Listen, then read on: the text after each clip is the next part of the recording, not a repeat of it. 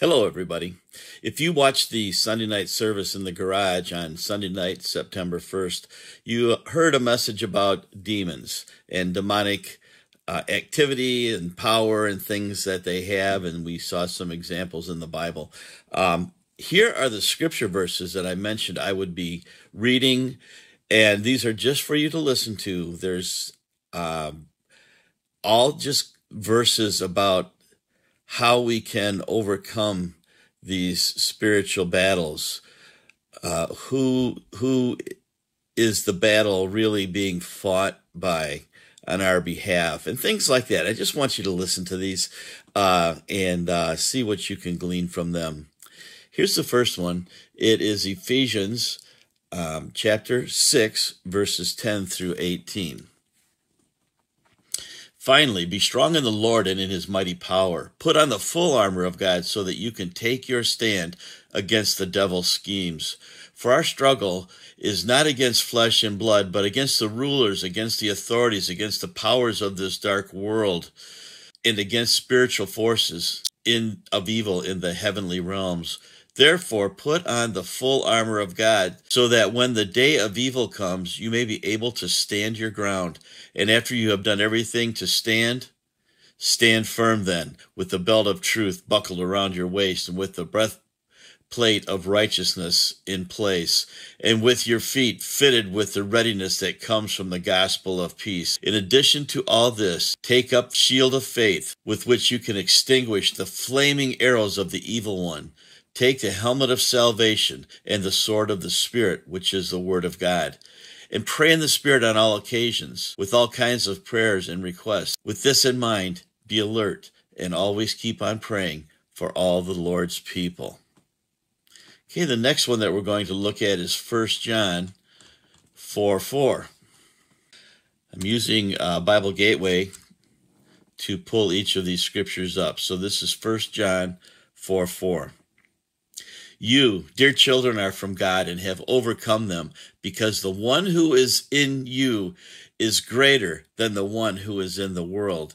Satan is in the world and he is trying to overpower us, but Christ in us is more powerful and can save us from his desires to attack us. Our next verse is 1 Timothy 4:1. Let me pull that up. 1 Timothy 4:1.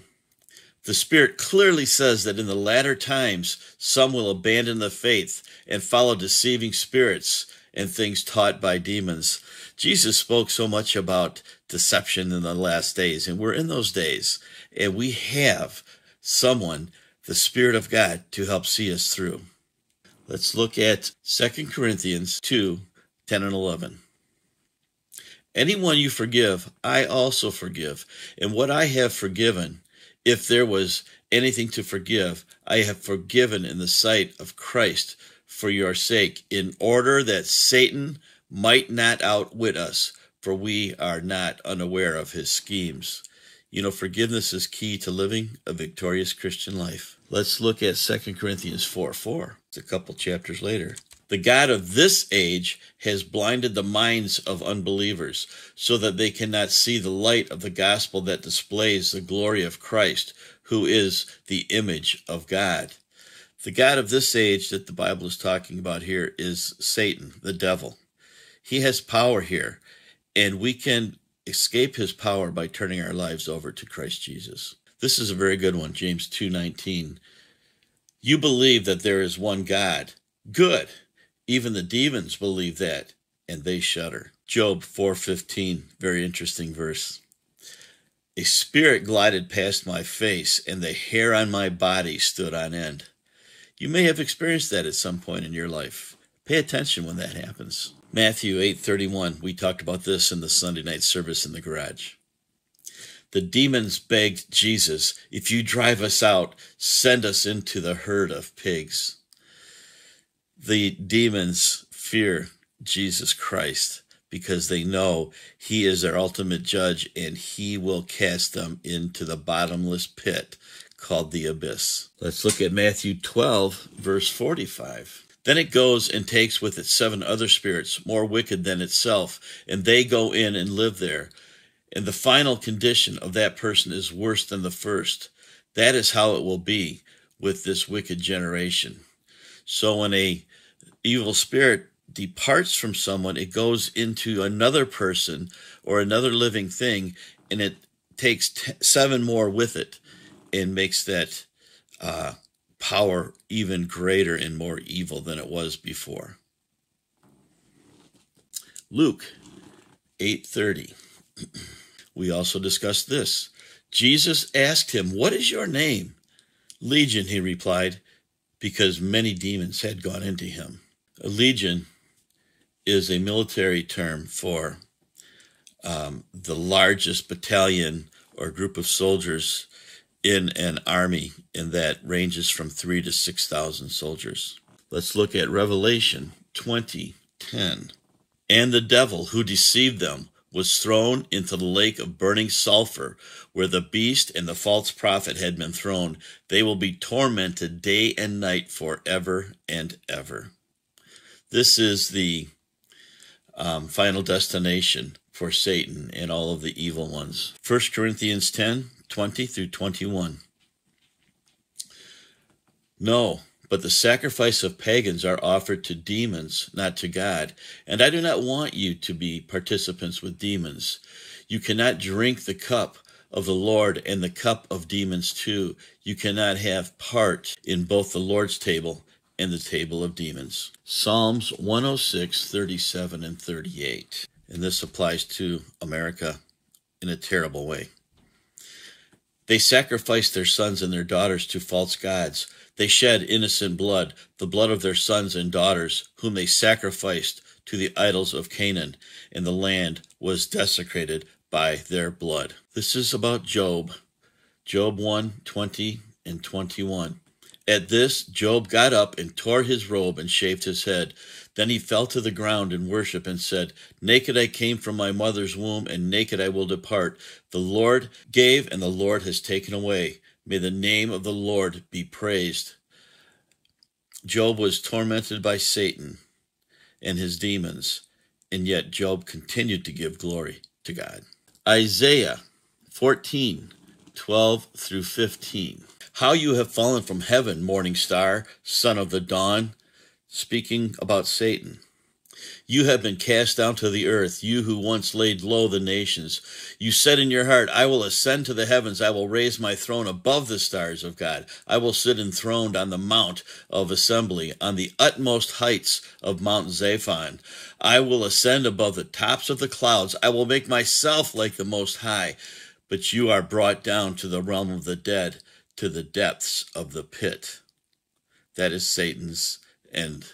Acts 9, verses 13 through 16. Some Jews who went around driving out evil spirits tried to invoke the name of the Lord Jesus over those who were demon-possessed.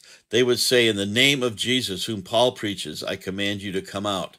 7 sons of Sceva, a Jewish chief priest, were doing this. One day the evil spirit answered them, "Jesus I know, and Paul I know about, but who are you?" Then the man who had the evil spirit jumped on them and overpowered them all. He gave them such a beating that they ran out of the house, naked and bleeding.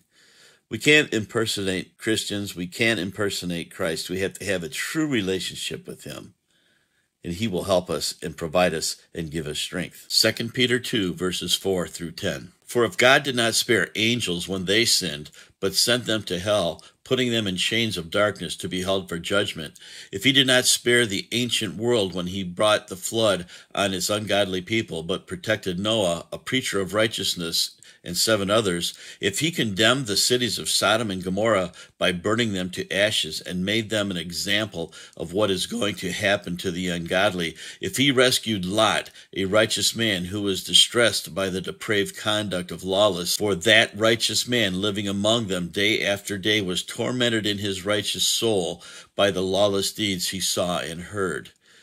If this is so, then the Lord knows how to rescue the godly from trials and to hold the unrighteous for punishment on the day of judgment. This especially true of those who follow the corrupt desires of the flesh and despise authority.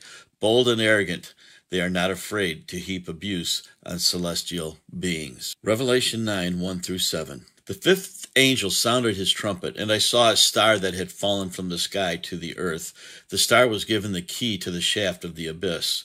When he opened the abyss, smoke rose from it, like the smoke from a gigantic furnace. The sun and the sky were darkened by the smoke from the abyss. And out of the smoke, locusts came down on the earth and were given power like that of scorpions of the earth. They were told not to harm the grass of the earth or any other plant or tree, but only those people who did not have the seal of God on their foreheads. They were not allowed to kill them, but only to torture them for 5 months. And the agony they suffered was like that of the sting of a scorpion when it strikes. During those days, people will seek death, but will not find it. They will long to die, but death will elude them. The locusts looked like horses prepared for battle. On their heads, they wore something like crowns of gold, and their faces resembled human faces. This is very interesting, and we can dive into that verse at another time about what it is actually saying. Mark 1, 21 through 27. They went to Capernaum, and when the Sabbath came, Jesus went into the synagogue and began to teach. The people were amazed at his teaching because he taught them as one who had authority, not as the teachers of the law. Just then a man in the synagogue who was possessed by an impure spirit cried out, "What do you want with us, Jesus of Nazareth? Have you come to destroy us? I know who you are, the Holy One of God." "Be quiet," Jesus said sternly. "Come out of him." The impure spirit shook the man violently and came out of him with a shriek. The people were all so amazed that they asked each other, "What is this? A new teaching? And with authority. He even gives orders to impure spirits, and they obey him." That's Jesus. Matthew 17, 14 through 20. When they came to the crowd, a man approached Jesus and knelt before him. "Lord, have mercy on my son," he said. "He has seizures and is suffering greatly. He often falls into the fire or into the water. I brought him to your disciples, but they could not heal him." "You unbelieving and perverse generation," Jesus replied, "how long shall I stay with you? How long shall I put up with you? Bring the boy here to me." Jesus rebuked the demon, and it came out of the boy, and he was healed at that moment. Then the disciples came to Jesus in private and asked, "Why couldn't we drive it out?" He replied, "Because you have so little faith. Truly I tell you, if you have faith as small as a mustard seed, you can say to this mountain, 'Move from here to there,' and it will move. Nothing will be impossible for you." I hope these verses will speak to you and help you understand the strength and power of the demonic world has over this world. The only way to have the power of Christ is to accept him as your personal Lord and Savior and to trust in him and what he is willing to do for us.